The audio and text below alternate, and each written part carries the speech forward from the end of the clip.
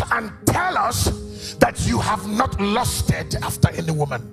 For a preacher to be offended that another preacher comes out and say, if I have touched any woman, the woman should cry out. You need to know that we're in the last. He was offended for that. It means we're in the last day. There's no preacher on this earth who has not committed adultery. He has been lustful before, and I'll prove that to you, so relax. I guess by now you have seen the controversy that concerns the person of Pastor John Anosike, Apostle Arome Osayi, and Prophet 𝙰𝚋𝚘𝚗𝐿. Of course, we are very familiar with Apostle Arome Osayi and 𝙰𝚋𝚘𝚗𝐿 in the past, but I think one way or the other, Pastor John Anosike has made it to our table of discussion as to controversies of things happening in the church. One teacher that acclaimed himself to be a teacher gave a challenge. If you're a man of God, you've never slept with another woman, come out and say it. I can say it boldly. Say, really? And I have an issue with all of them on this particular trend. Now, how did it start? Was it here I boasted? And I said, any woman that you know that I've slept with you before, go to Facebook and cry, shout. I challenge every pastor to do that. That stirred up the internet. I know I'm going to play all of them for you, but just for those who follow Being Real George and are hearing this for the first time, I need to give them context. I don't care what his previous histories were. This man called on the name of Jesus. He preached Christ. He led millions of people to Christ. He helped people. He didn't build a 1 billion sitters church. Rather, he used money and helped the less privileged. So, when it comes to his stance on quote-unquote holiness, quote-unquote morals, of course, he's one preacher that I've heard come out and say practically that I married my wife a virgin. Hold on, because when it comes to everyone's moral compass, I think it should have to be according to the word of God. Because we might have different moral compasses ourselves, but in the end, our righteousness is like what? But it doesn't mean that you should not strive to live rightly in the sight of God and man. So what happened? Let me just play the full video for you to get the context. I can say it boldly. Say, really? Look at that is boast, pride from the pit of hell. Because that's your filthy righteousness. And it does not amount to anything before God. Because even though you think you have not done it, it is by his grace and righteousness that empowered you not to. But here's my take in such type of nonsense words. My take there is, if you claim you have not done it physically, have you done it in your imaginations? Come out and tell us that you have not lusted after any woman. Jesus told us what real fornication is. So maybe no one has told you that if you have not committed it physically, you have committed it in your thoughts. You have committed it in your eyes. Oh, he says, if any man lusts after a woman, he has committed fornication. So, sir, you are still guilty of the same thing. Instead of preaching Christ, you are preaching yourself. You ask yourself a question. So how did you know about what Apostle Arome Osayi said? Probably because there are blogs here and there or platforms here and there that get to re-echo what pastors say. There are many of them. So probably he came across one of the videos and he had an issue with that. But where I found very, very disturbing is the way he gets to address the person of Apostle Arome Osayi. One teacher that acclaimed himself to be a teacher. Meaning that he has known about him, of course, before, and addressing him that way was quite disturbing. Listen to this yourself. One teacher that acclaimed himself to be a teacher. To the brother that is watching out for me and he doesn't want me to enter into error is this. Number one, I will never apologize for my stand of holiness in the body of Christ till my dying day. Second response is that your expectation about my fall, you will never see it in this lifetime. And the statement I've made is not drawn from a sense of personal strength, but an understanding of the covenant of God that makes the grace of God available. If God will not change, if the quality of the grace of God does not change, if my conviction and pursuit will not change, you will only see me born brighter and better. And I'll be a more blazing example of the spirit of holiness in the name of Jesus. Hallelujah. Well, that's my response. I just had to. Now, Pastor John Anosike, in case you're watching this, I know you have a particular pattern when it comes to bringing down videos and doing all of those things you do behind the scenes. This is an analysis, so we are discussing it, of course, on level pegging for everyone. So now, let's look at John Anosike first. Then from John Anosike, we get to move to Hubert Angel. Then we deal with the elephant in the room towards the end, Apostle Arome Osayi. This particular subject here, what he's saying as his rebuttal for Apostle Arome Osayi, aside his prophecy of him, I wouldn't say it's a prophecy, but his idea of him probably falling or something. Instead of preaching Christ, you are preaching yourself. Yeah, I have not done, man, I'm giving a challenge. So you are, that man will fall. It's a matter of what? Time. Because he has spoken arrogantly. Grace will be depleted. Mark my words, it's a matter of time. It might delay because he will hear it. This part one that will come out and he will hear it. And then he will fight not to go. But he will. Because there's a way, except he comes out publicly and apologizes, something will be lifted from you to humble you. You don't take pride in your self-righteousness to challenge other men of God. You don't do that. That is completely filthy, prideful, and unrighteousness. So unrighteous, God can purge man. God can cleanse man. Are you hearing me? A murderer became the greatest apostle of the time. And note, Apostle Arome Osayi said himself that he boasted. See here, I boasted. We'll look at that when we get to his own section. So you should now start thinking and start typing. What does the Bible say about boasting? Note that as well. Again, talking about the fact of pride, and then, you know, for such people, their time is just a matter of time. If you read Proverbs 11, it says, when pride comes, then comes disgrace, but with the humble is wisdom. Note what I'm saying right here, with the humble is wisdom. I think Apostle Arome Osayi didn't speak wisely, even though what he said is not sinful. Again, when we get to Apostle Arome Osayi, we'll discuss about him in that context. So that is it for Pastor John Anosike. You could tell me what you think about that as well, because his personality as well when it comes to the way, come on, Anosike himself claims that he's an oracle. This month's salary is your first fruit of the year. It is for me, not for church. It's for the, it is for this altar. It is for this oracle. Are you hearing me? It is for this vessel, this one God has prepared. It is for my welfare. If you honor me with the first fruit of your first year, by the middle of this year, if you don't testify, come back, I'll give back to you. But again, that is it for his side. Looking at the person of Prophet Hubert Angel, now him coming to speak about that as well, look at the way he gets to address it. Someone came in and said, you know what? I've never cheated on my wife, ever. Sir, Jesus did not talk about you sleeping with a wife. No. Jesus said, if you look at a woman to lust after it, you have already done this physical act spiritually. Just looking. And the spirit is more tangible to God than the natural. The natural is a shadow. So a man who sleeps with a woman physically and a man who does commit adultery with his eyes, the one who does with his eyes is worse than the physical one. Wow. The spiritual is more powerful than the natural. Yes, that's true. That's true. That's why Jesus said, if you so look at a woman to lust after, you commit adultery. There's no preacher on this earth who has not committed adultery.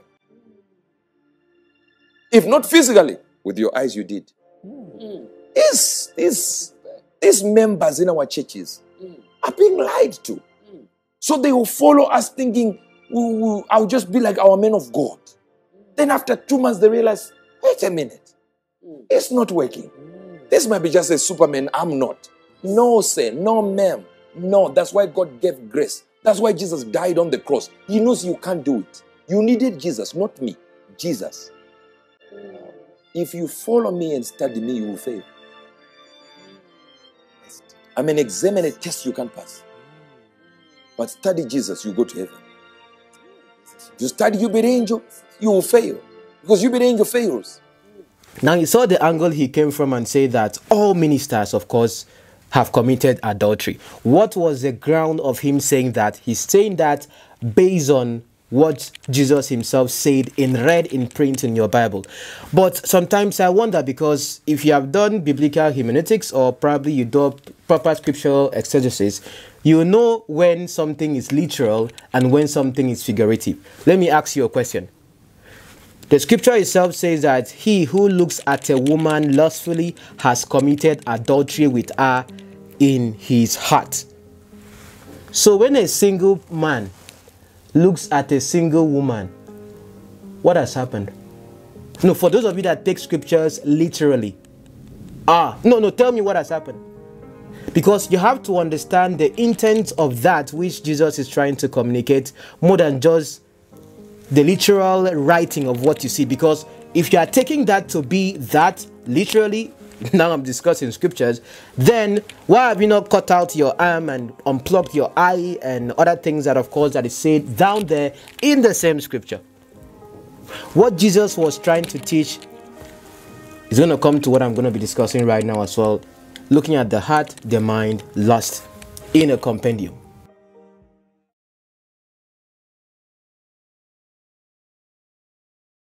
What Jesus is trying to make us understand something in scripture that I think is very, very fundamental when it comes to our walk with God. When the Bible says that your mind is the battlefield, see, Jeremiah talks about the heart itself is indeed very, very desperate.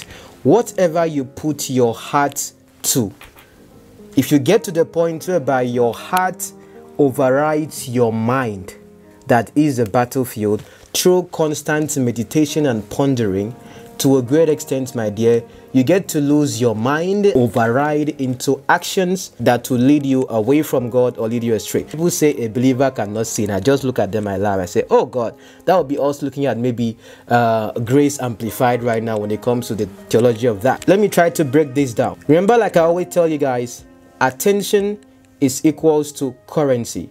So when I say that, you know that whatever you have your attention in is something that is current in your mind. Don't just think about money, okay? So whatever you have your attention in is very current in your mind, okay? Good. When it comes to the subject of lust, lust itself breeds desire. But before you get to the point of having a desire, you need to have attention. And then from the person's attention, what breeds then in your heart will now become the desire.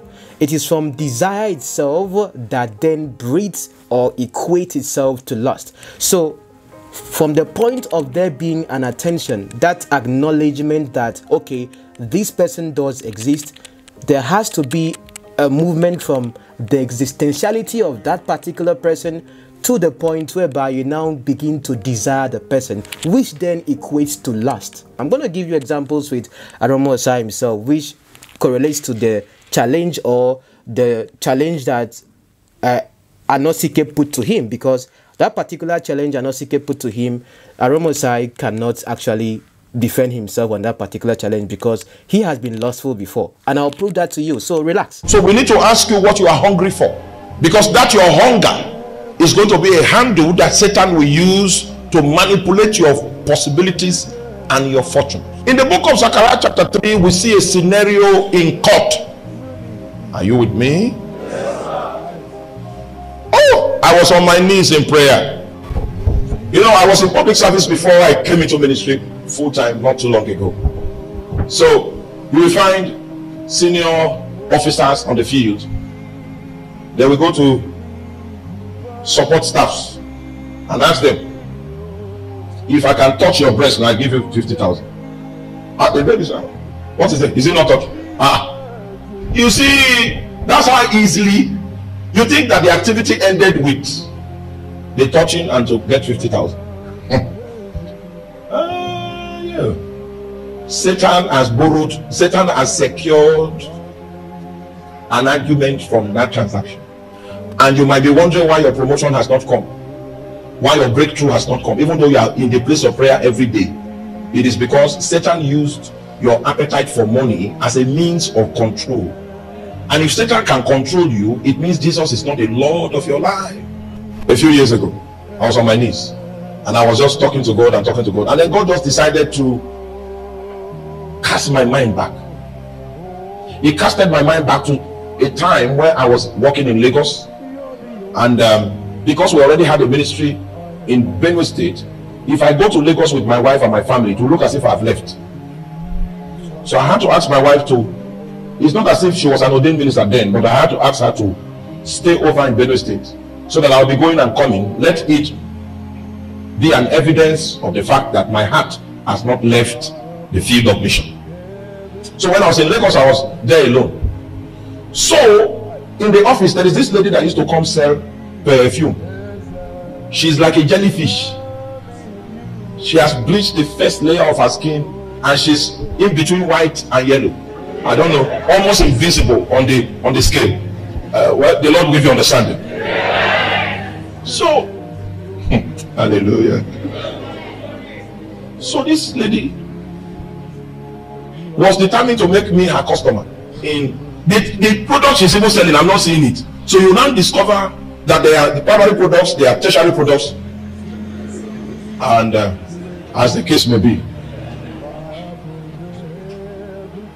I was on my knees not too long ago, and the Lord now he took my mind back that if by any means you had anything to do with this lady, this season that you have entered today would not have been in view at all, because they accuse her. Are you there? Yeah. That event did not just happen. The scenario was not just created, it was calculated by a lawyer, a barrister, an ancient son that understands the pendulum of justice and the nature of our God, his commitment to his nature as a righteous judge. He knows that God.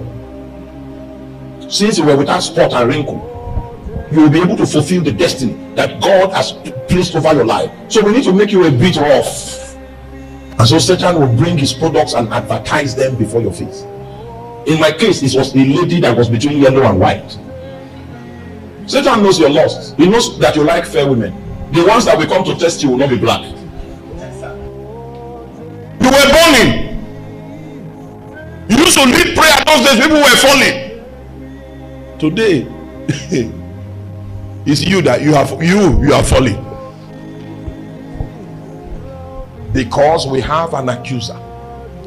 And the accuser is bent on creating scenarios that will make his case, his contention prosper in the court of heaven.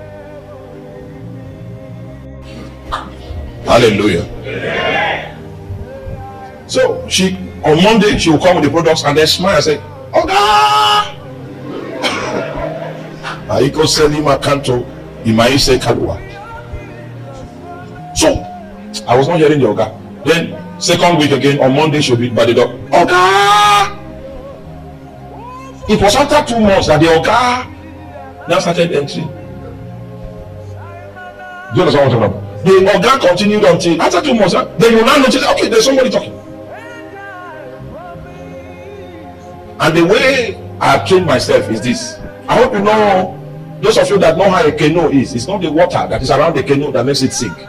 It's the one that enters inside. The moment you notice that there is something has entered inside your heart, you no longer need the thing to happen for you to remember the thing. It's already inside. The Oga is already inside. Oga. When you notice something has entered, that's when you need to commit abortion.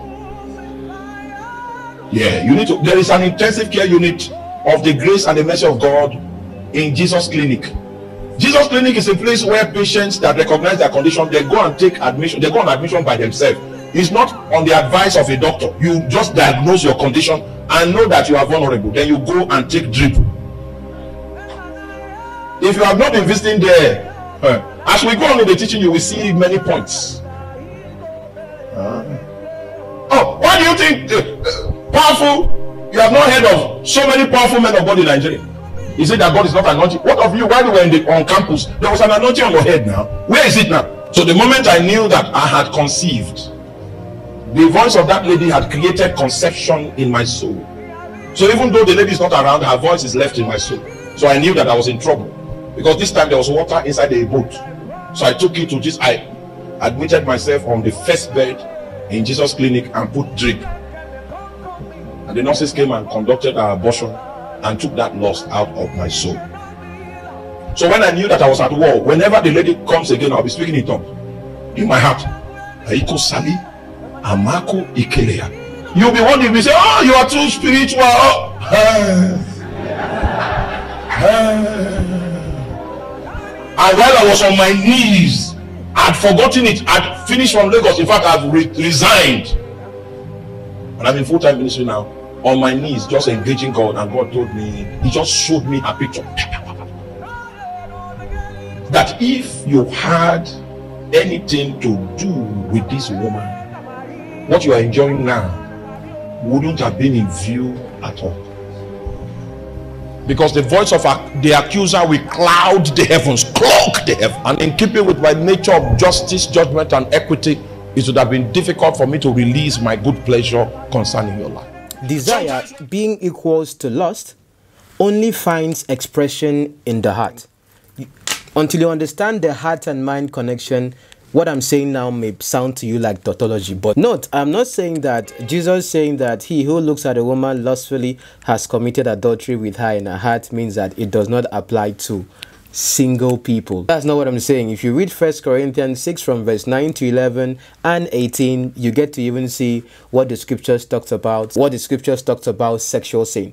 But I just wanted to point that to you if you have ever even thought of that in that angle. So if you look at the person of 𝐻𝐵𝐻 talking about, looking at a woman lustfully, and it is not literal. What Jesus is trying to teach there is that before there becomes an action, there has to be a thought, which would of course lead to a desire, which of course would lead to what? The action. So you even thinking of it is as though you have performed the action, because what happens is that when there is a premeditation which happens in the heart itself, giving it that room to even breathe in your heart, when there is that premeditation, what happens is that it becomes easier for you to fall into the act itself.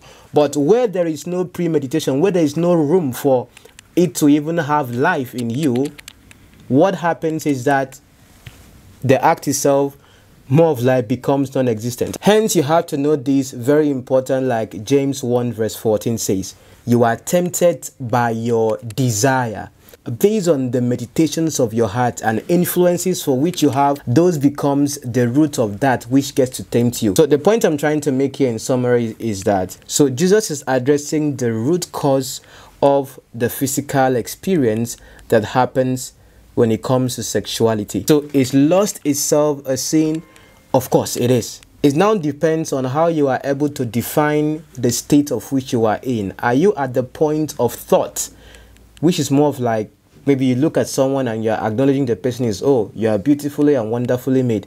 Has it graduated from the point of just a thought to a point of there being a desire? Because a thought means that this particular thing has caught your attention. It's normal for someone you see to have your attention. Just like Apostle Arome Osayi will come and say, Mr. Macaroni is a strange man, because when it comes to his videos, we discussed about it before, looking at him and Pastor Bolaji, that his videos are centered around lust and all that. We discussed that. And I was asking you in that video, for him to watch Mr. Macaroni's video either by chance or by mistake and see that his videos are portraying lustfulness, that caught his attention for him to notice that. But again, there's a step from something having your attention or someone having your attention to the point of there being a desire. There's a thin line between that. Do you understand? So 𝐻𝐵𝐻 saying that every man of God has committed adultery, he's just telling you about himself in that process. So he's putting everyone in the shoe that he is in. The same thing probably with what is angering Pastor Anosike. Let's look at the person of Apostle Arome Osayi. I guess you watched the video of Apostle Arome Osayi responding to Pastor John Anosike. In fact, Pastor John Anosike, you know you are a pastor, right? This is another God. Inside what I haven't spoken about it before. This is what they said about pastors. So if your pastor is a pastor, this is what they say about you. Because you bring a curse on yourself. Are you hearing what I'm saying? It's not your profession.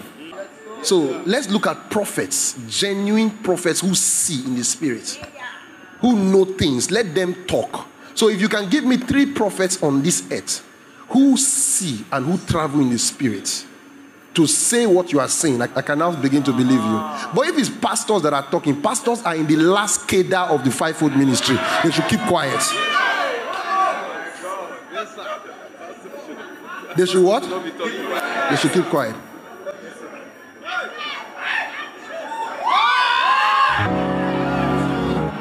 Apostles, prophets.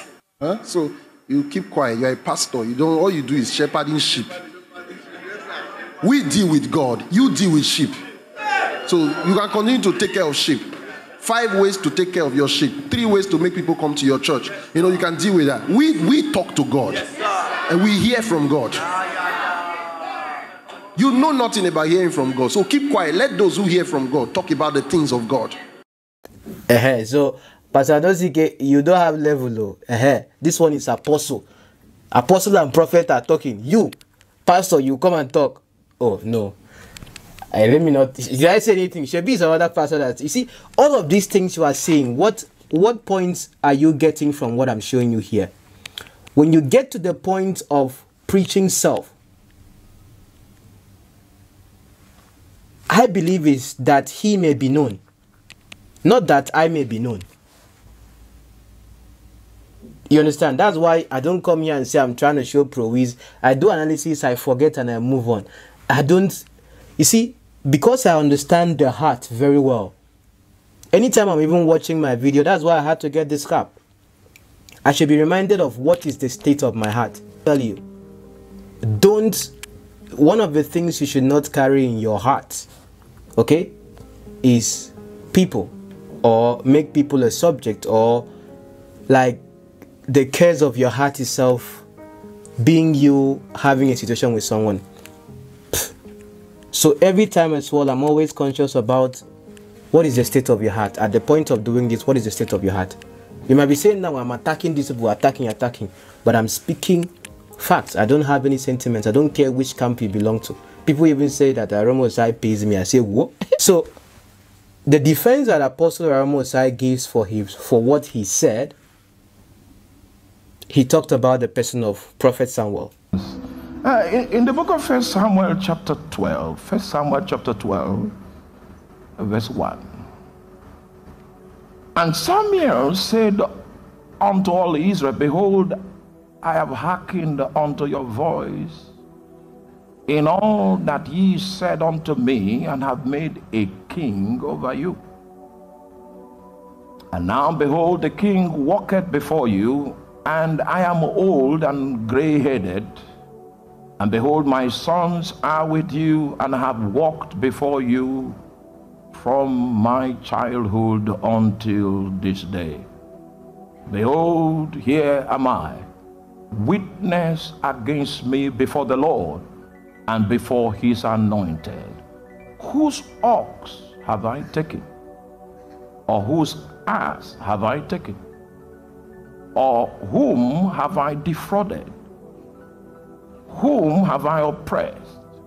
Or of whose hand have I received any bribe? To blind my eyes therewith, and I will restore it to you.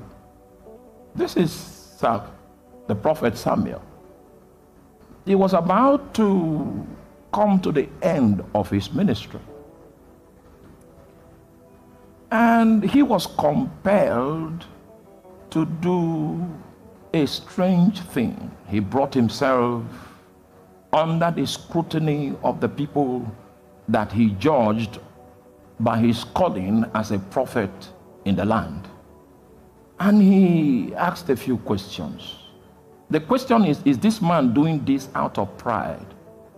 Was it a sense of piety, a sense of sanctimony that was his motivation behind these questions that he was making bare before the children of Israel?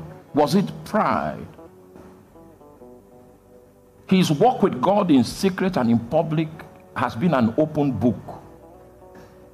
And because he was sure of his integrity, he didn't consider it a threat for him to do this before the entire assembly. How many people that are preachers can come before their congregation and say, whose daughter did I touch? You know what? I am sure of my integrity. And that's why I did this in South Africa. I said, hey, if there is any woman among you that I laid hand on, let the woman cry out. I found it from the life of Samuel. You are not fit for the pulpit if you are an extortioner. You use the grace and the office that God has made available to you as a means of extorting things from people. You are not fit for the pulpit. And in the words of Samuel, I want to ask if there is anybody in this immediate congregation or around the world for that matter that I extorted something from in the practice of ministry. That person too has liberty to cry out. The example that I have for this is Samuel in the Old Testament. I also have New Testament examples. For a preacher to be offended that another preacher comes out and say, if I have touched any woman, the woman should cry out. You need to know that we're in the last. He was offended for that. It means we're in the last days. We're in the last days where people will make effort to try to legitimize things that are outlawed. His offense was not that I touched a woman and I'm trying to hide it. His offense was that I have come to do what Samuel is doing because I am sure of my integrity. Anointed, it makes you very, very attractive. I have had to deal with the pressure of attraction all these years till this time, and I'm saying that I touched no woman.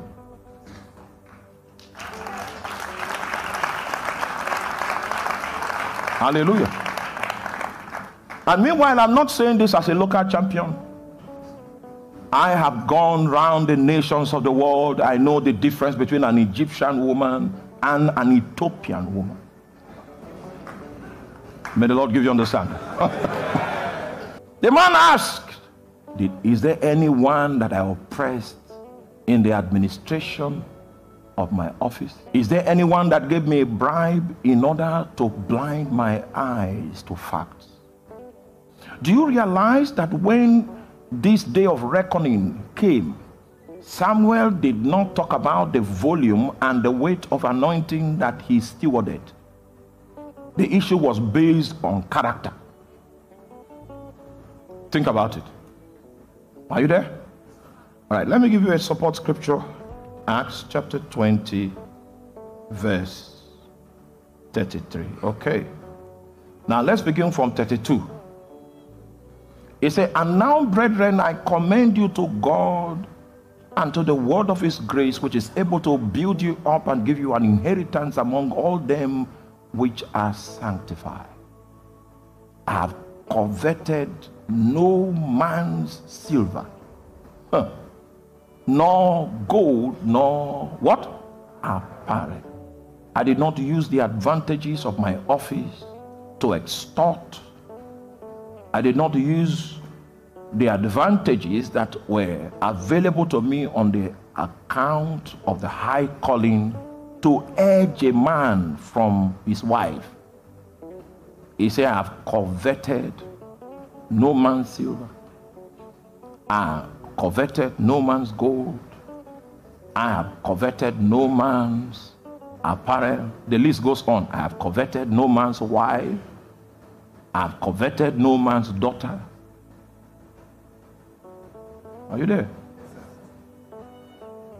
I was thinking that the Church of Jesus will celebrate that The culture of holiness is coming back, and the integrity is being factored around the pulpit again. I never knew it would be an object of controversy for someone to present himself as an object of public scrutiny because he has a public ministry.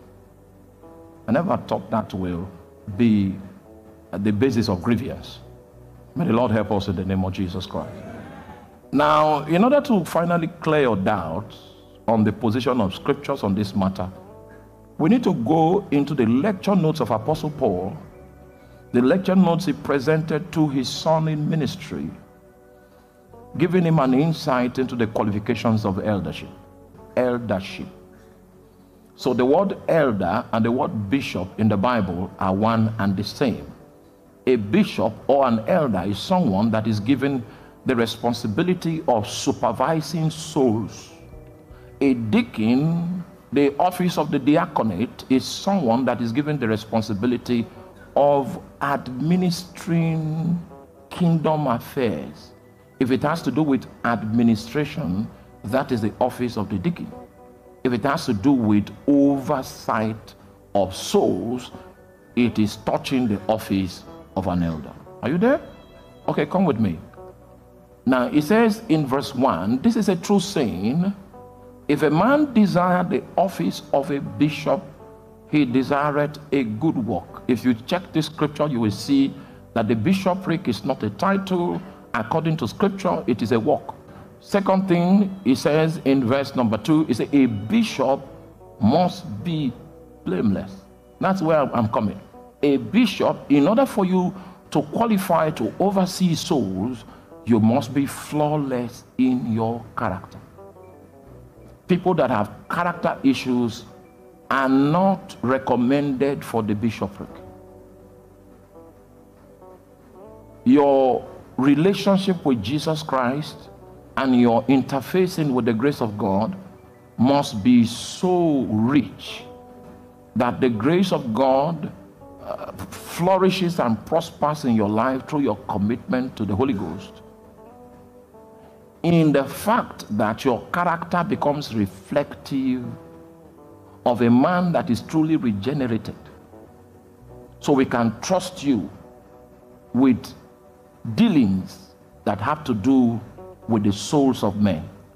I'd like you to understand that the requirement of bishopric is higher than what is needed for political office holding, because this guy is dealing directly with the souls of men. And it is possible for him to command these stones, these lively stones, and make them bread. He can convert. You see, the authority and the office that he has gives him a lot of influence over the lives of men directly. He can be the reason why people will be turned to hell. His life can be the reason. So it is a very sensitive role. And in order for you to qualify to play that role, and I'd like you to go back and read from verse 1 to verse 12, the first requirement for eldership is that an elder must be flawless in character. That can only happen if Jesus Christ is your unique goal and the object of your pursuit. So this is scripture. What I did now is just scripture. So my response, therefore, to the brother that is watching out for me and he doesn't want me to enter into error is this. Number one, I will never apologize for my stand of holiness in the body of Christ till my dying day. Second response is that your expectation about my fall, you will never see it in this lifetime. And the statement I've made is not drawn from a sense of personal strength, but an understanding of the covenant of God that makes the grace of God available. If God will not change, if the quality of the grace of God does not change, if my conviction and pursuit will not change, you will only see me born brighter and better. And I'll be a more blazing example of the spirit of holiness in the name of Jesus.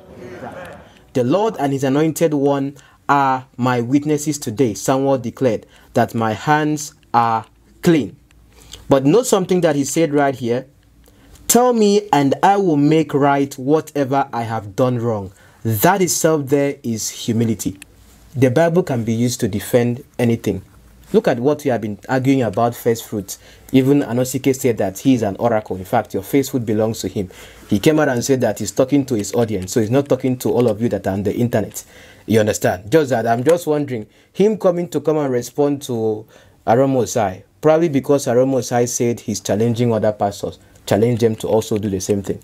But note as well, Arome Osayi challenge other pastors, both those who are in RCN and those outside RCN. You know, recently, 𝐾𝐶𝐶, I love that brother. He has been saying, I don't know, he has been doing a lot of confessions when he was in fellowship, how he did this, how you have seen all of those videos. I don't want to talk about those ones, at least so that before somebody tomorrow come out and say, Reverend 𝐾𝐶𝐶 did this with me, he has already said it himself. Me, I see all of these things as public confession so that at least you get to know a man. And I love his ministry to a great extent, I would say myself. But back to the person of Apostle Arome Osayi, he's talking about him compared to all other pastors in RCN, outside RCN. Nowhere did Samuel himself talk about the subject he's talking about. That is number one if you are thinking of it logically. But Samuel himself was not comparing himself to anyone, even though Apostle Arome Osayi was more like challenging other pastors and making that comparison. Do you understand? So that itself does not really agree to his defense for using that particular scripture or where he learned that from. But you can say that when it comes to his public declaration to his congregation, those who follow him as well, of course he's right. In that context, he's right to do so. Coining that from that scripture, speaking publicly, if I have ever come out and shout. But please tell me as well. Yeah, because if you understand that he married his wife a virgin, of course, where is your record? Where would you know? He's justified by his statement in that particular regard. Just that if you now have to dig deeper contextually, it does not get to rhyme, because Samuel was not comparing himself to anybody based on the context of scripture there, because that was actually a build up to something else, which if you read down through scripture why he did that, you will also get to understand as well when it comes to, but let's not go deeper into that. So that is one aspect. Number two as well, we have to look at the scriptures when the Bible talks about boasting. We are only, as Christians, should be boasting in the Lord. In Corinth, this was also an issue, the situation of superiority. That was also something happening in the Corinthian church. And that's what is happening right now as well in the body of Christ, where you see 𝐻𝐻𝚘𝚎 say that he's among the prophets. 𝐻𝐻𝚘𝚎 will come and say there are only how many prophets? See, I'll tell you honestly, Moa, I know they see you now like that, so I go tell you true. But make I no disturb my papa. That's why I don't really come out plainly on some things, because if I have to come out and deal with some things, it's when I'm showing you Bible. That's when you cannot. But I just tell you, say me, I want to see you like that. But you see this whole sense of superiority that is happening in the body of Christ, and it's mainly first of all based on the attention and the relevance you have, whether you like it or not. Yes, you will not see just somebody that has how many followers or how many this, or just started ministry yesterday to come and say, I am the greatest, I am the this. Come on, how many times have we seen? Oh God. So the point I'm trying to show you right here is that this is when people now start preaching self. What does the scripture itself say about boasting? This was what was happening in Corinth. In the context, Paul was just defending his authority. But look at what he has to say right here. Verse 9, he says, I am not trying to frighten you by my letters, for some say Paul's letters are demanding and forceful, but in person he is weak and his speeches are worthless. Those people should realize that our actions when we arrive in person will be as forceful as what we say in our letters from far away. Verse 12, oh, don't worry, we wouldn't dare say that we are as wonderful as these other men who tell you how important they are. But they are only comparing themselves with each other, using themselves as the standard of measurement. How ignorant. Some Christians will say, how unwise. Now, even though what Apostle Arome Osayi himself said is not wrong, but comparing yourself to one to the other, it's just an unwise thing to do. So where I think he's wrong there is him saying that he's challenging other pastors.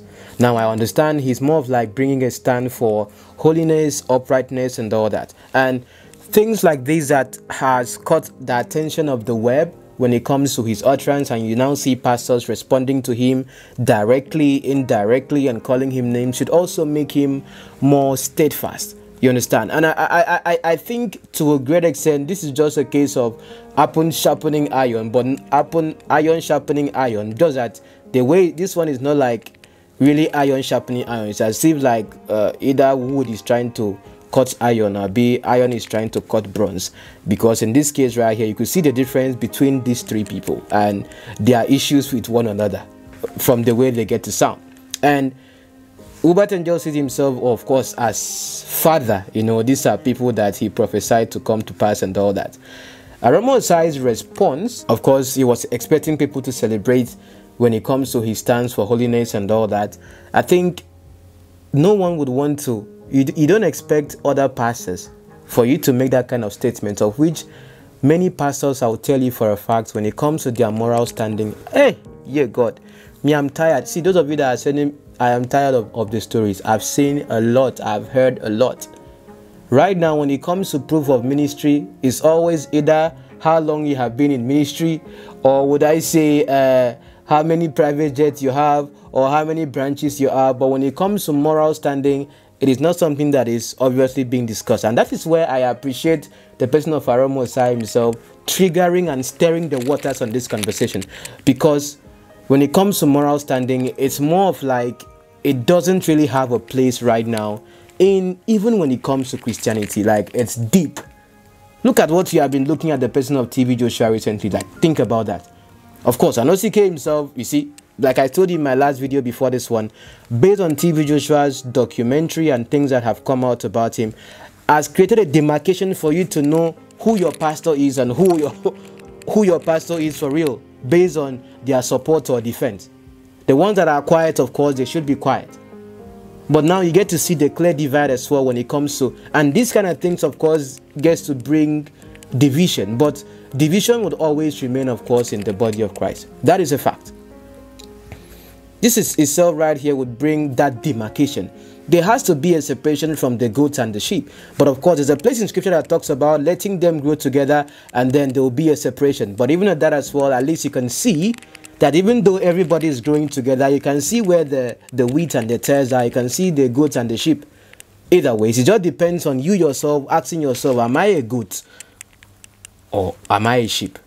Because that is very important. It's not defined by who you follow. It's defined by your own walk with God, which is very, very optimal.